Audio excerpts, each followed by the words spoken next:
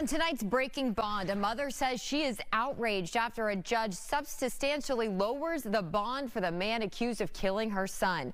Fox 26's Randy Wallace is live from the Harris County Jail with her reaction. Randy.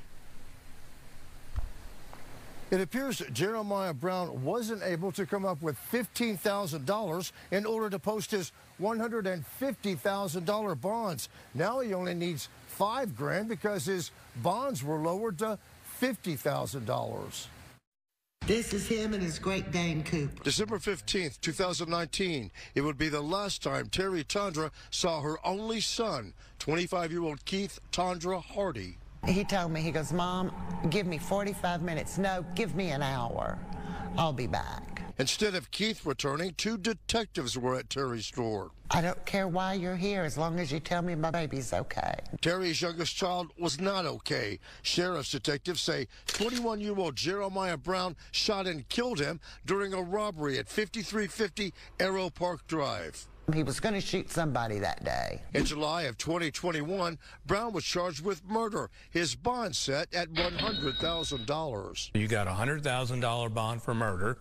Then you got $50,000 bond for the possession of a prohibited weapon while in custody. Deputies say Brown had a shank in the jail. If he made a shank, he was going to do bodily harm to someone else in jail. Recently, 263rd Criminal District Court Judge Melissa Morris lowered Brown's bond for murder to just $35,000 and his other felony to $15,000. How do you justify reducing somebody's bond on murder who gets charged with another felony while in custody? His court-appointed attorney asked the judge if he could get out to take care of some business. You know, wrap up some loose ends. He didn't give my son a chance to tie up any loose ends. I've only seen one other defendant charged with murder that had a $35,000 bond. While wiping off his headstone, Terry wishes she could go back in time and clean up crumbs Keith left behind.